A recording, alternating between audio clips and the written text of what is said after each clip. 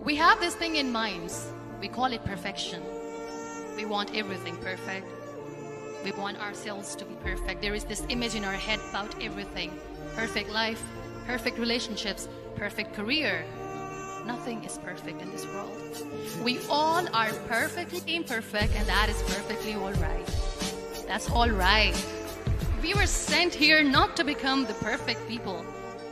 I used to be perfect. I still remember.